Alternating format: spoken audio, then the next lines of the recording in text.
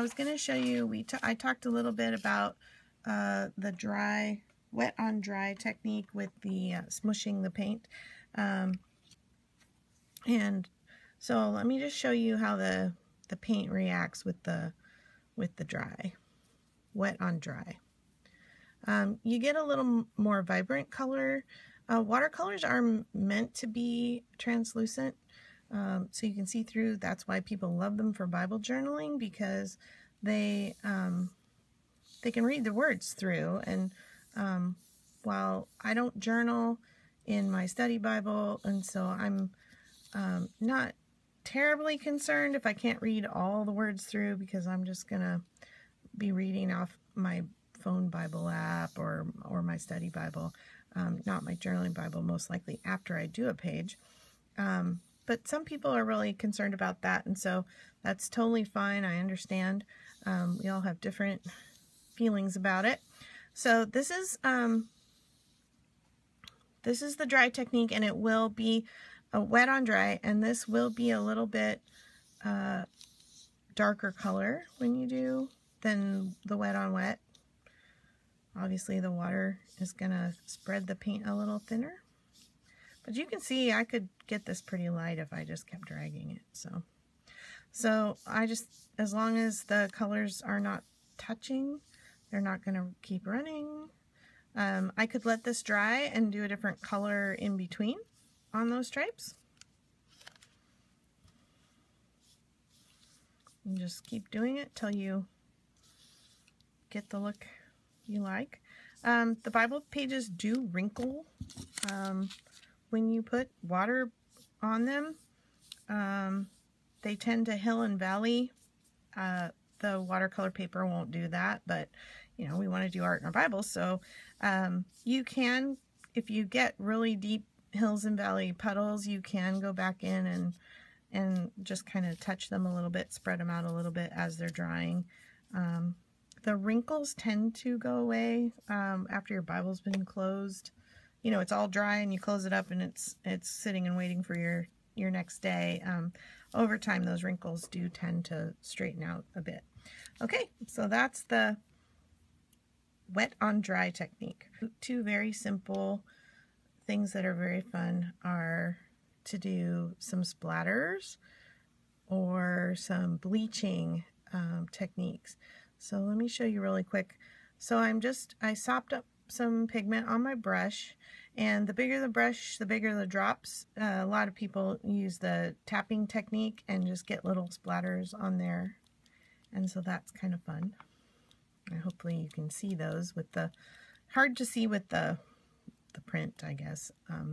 You know, we have those margins in our Bible that really show. Let me see if I can get some big ones. There we go. Big splatters. Yay. That's fun. Okay, so I'm just going to dip my brush in water for this, and I'm going to drip my water back on the page.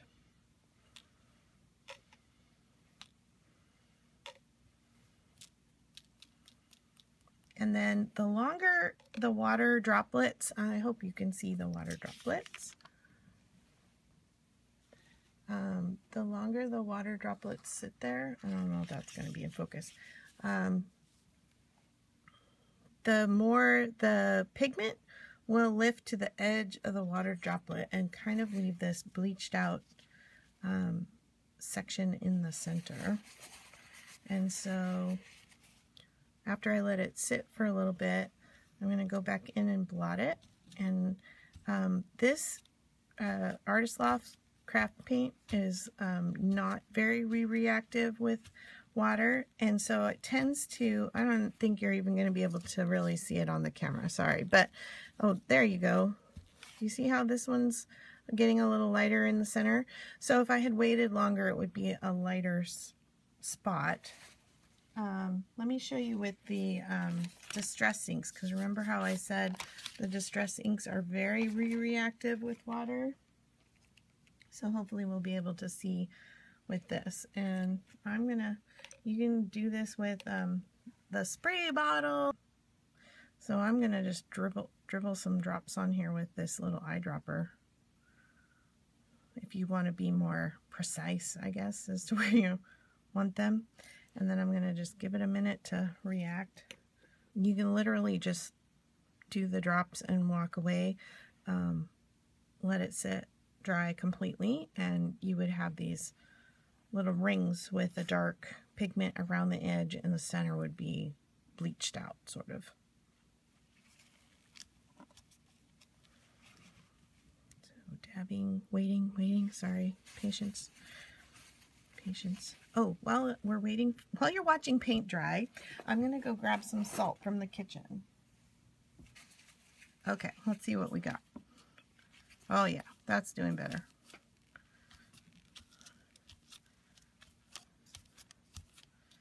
You can definitely see those. Okay, so I didn't do it very artistically, but I did get the desired effect, just so you can see it, and you can kind of play around with that when you want just some variation to your backgrounds. Just so many options and so much fun just to play in.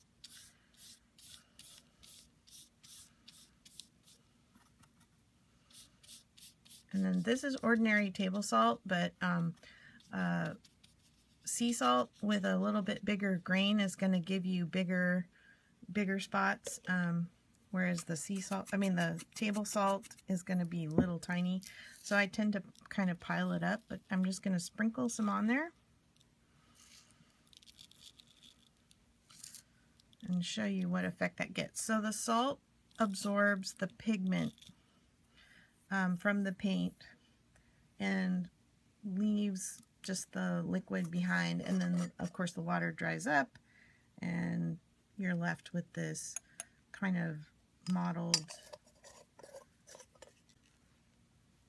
starry night look, I guess, in the paper. So again, we're watching paint dry. Okay, I'm going to talk about product while we're watching paint dry. This will be a good segue. All right. Watercolors come in the pans, and there's several different student grade sets that are really inexpensive, and it's a really good way to get started playing around before you invest in a big set. The Crayola, and I think it's Prisma, but you know, the kind you buy for your kids in kindergarten and send to school, those tend to bleed through, especially the Crayola, tend to bleed through the Bible pages, whereas the Artist Loft and Simply Art is the Joann's brand by Low Cornell. They have a nice set of colors. These tend to, if you put too much of these on, they tend to flake. The color comes off in flakes, so they're not my favorite, but the Artist Lofts do pretty well.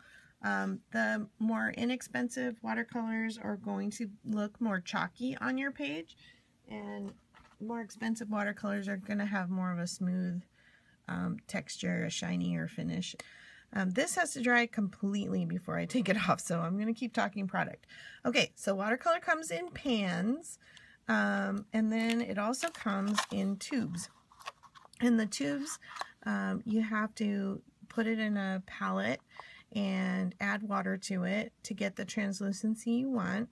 And this stuff lasts forever because you don't use very much of the pigment to add the water. And if you actually have it on your palette and you're done painting and you still have paint on your palette, you can actually go ahead and let it dry on there, and then it acts sort of like a pan. You just add water to it next time you go to use it. So there's all kinds of different brands of tube watercolor. There's also gouache, and gouache is a type of watercolor, but it is opaque. I don't really use these as much in my Bible journaling because they do cover up the words and make it harder to read. I also bought this set because you can make refills for your pigment stamp kits with this and glycerin and match the color by mixing colors, and that's kind of a cool little money saving tip for refilling stamp pads.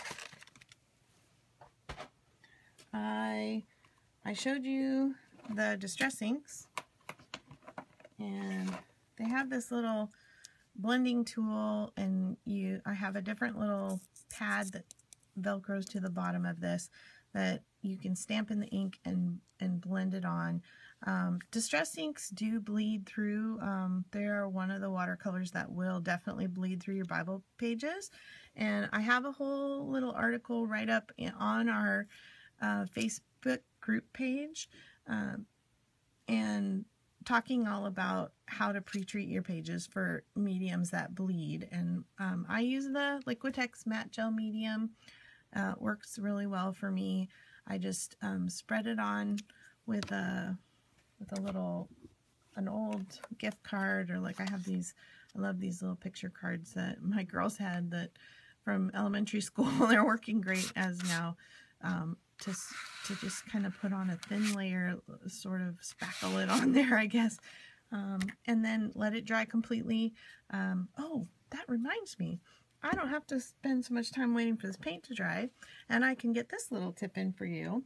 So there are heat guns available. A hairdryer won't really work very quickly, and it will blow your page all over the place. This is pretty old. This is a Marvy embossing heat tool. I know Ranger makes a nice one that looks like a little hairdryer, but it's not a hairdryer. Please don't blow dry your hair with them, you'll burn your hair.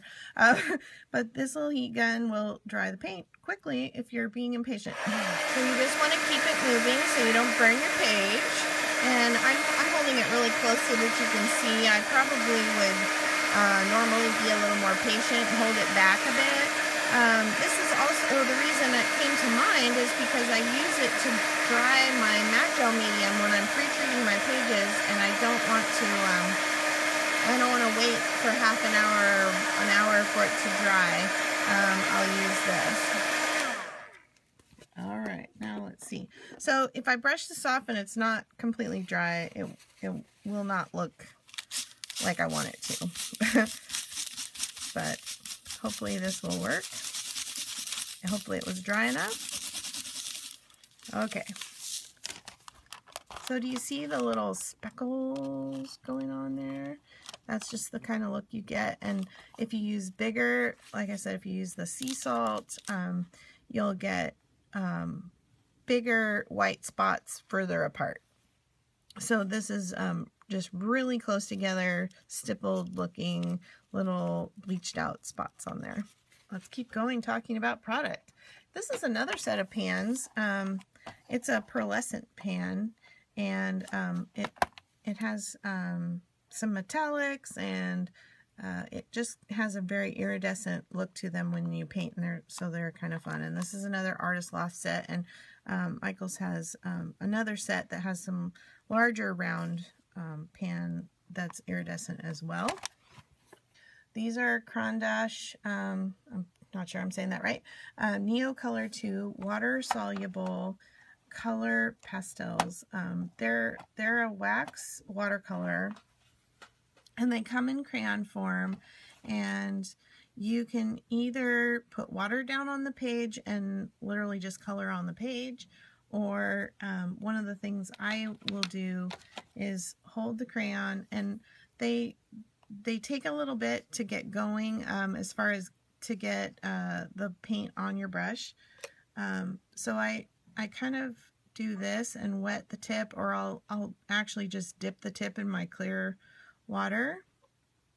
But once they start reacting to the water, they're very easy to keep going back to. And I'll just do this for fine detail. I'll just put it on my brush, and then just paint on there. And these are not chalky at all, and they absolutely, no matter how much water you put with these, they do not bleed through your Bible pages. You don't have to treat your page. So this is more of an artist quality set,